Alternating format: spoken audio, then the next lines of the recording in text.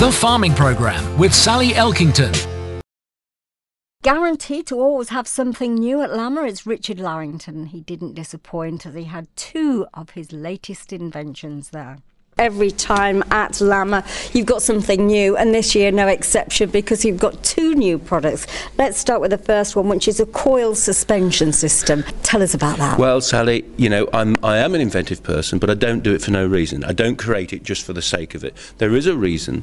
A lot of trailer manufacturers, all trailer manufacturers, buy their suspensions from a couple of given sources. Those sources then go and get their components from one source, China. That's great, no problem with that, because it keeps the price down and everybody's happy. But we have no idea really the absolute definite quality of what we're getting. And we've noticed over the last 5 years that our suspension springs have not reacted the way they used to do when they was made in Sheffield.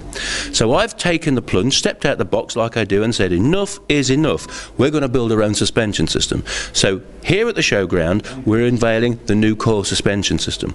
This means that each axle is now independent. All have got independent springs, exactly the same as if it was air suspension, but not everybody's got air on the tractors. So this suspension reacts in the same way. It allows independent suspension, but it's a very stiff suspension as well. So when you get silage trailers going down hillsides, it's going to stop the rocking and rolling that's created by weaker suspensions. And we're making it in the UK. We are making it ourselves. And the Coil spring is made from Sheffield. And it's not that much more than the standard suspension other people's are fitting, but it's going to make a big difference to silage trailers. Excellent. Oh, well done for a sort of potted version there. I mean, for more details, you've obviously got a website. Absolutely. It's on the website. Come and have a look, and you will see that there is a patent on it as well, of course.